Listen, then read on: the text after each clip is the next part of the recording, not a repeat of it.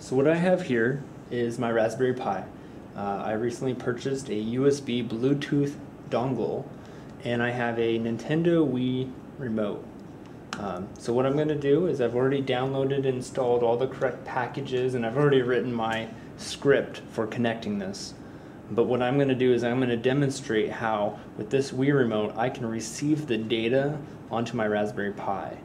I'll be able to receive left, right, and actually any button, but I'm going to demonstrate the left, the right, and the 1 and 2 button. So what I'm going to do is I'm going to move this screen over so now that you can see my monitor, and I'm going to demonstrate to you what exactly is going on as I push the buttons. So I'm going to call my program, and it's going to ask me to press 1 and 2 on the Wii remote, because this is going to put it in a searchable location. So as I am waiting for it to sync, and once it is synced, it'll say Wii connected, and then to disconnect, press the plus button on the Wii remote here. So that's the top button. So what it's going to do is I'm creating a robot, and that robot is going to basically be able to drive. And so it's going to be able to go left, right, and so the starting position is going to be position, I'm going to call it 50. And then to the right, it'll go all the way to 100 and stop, and then all the way to the left will be at 0. So as you see here, as I push to the right, you're seeing it's going to count all the way up to 100.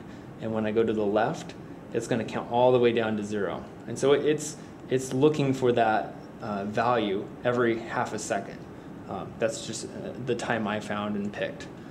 So what I also did is you can press the 2 button, and it says button 2 was pressed. And then as you can see, I press button 1 and it'll say button 1 was pressed.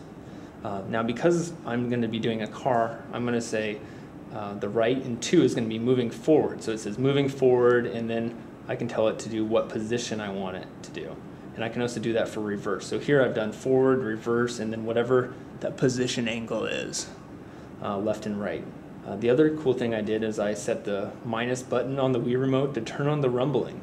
So I'm going to turn that on and maybe bring it a little closer. Maybe you can hear that rumbling, and then when you click it again, it turns off. So this is all Bluetooth connections, and all the buttons and everything are accessible through this Python module that I found online, and I was able to easily connect to my Raspberry Pi.